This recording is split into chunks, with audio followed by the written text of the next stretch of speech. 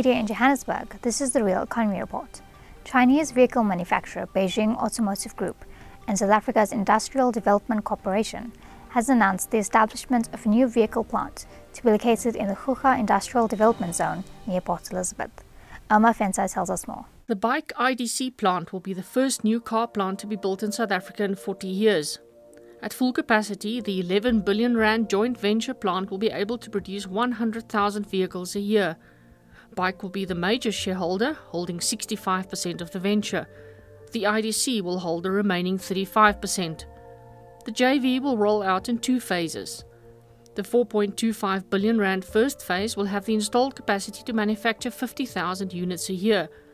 This is expected to double in phase 2. The plant should reach its 50,000 unit capacity by 2022. The implementation of phase 2 should be completed by 2027. The first phase will include a body shop, paint shop and assembly line.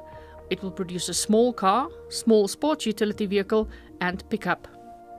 Bike has set a target of 60% local content for the vehicles to roll off the Coega assembly line, with the parts to be sourced from new and existing component manufacturers in South Africa.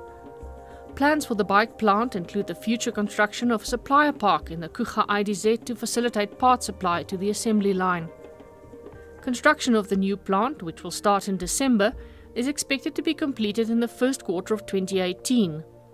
More than 2,500 jobs will be created during the construction phase, and around 1,000 people will be employed in the plant during phase 1, with another 10,000 jobs to be created throughout the automotive value chain. The first bike vehicle to go on sale in South Africa will be the D20. This hatchback is undergoing homologation and should go on sale later this year. Bike intends to establish 25 dealers during its initial rollout in South Africa, which it believes will cover 90% of the available market.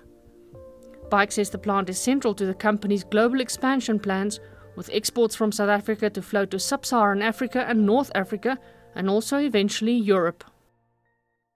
That's Coega Media's Real Economy Report. Join us again next week for more news and insights into South Africa's real economy.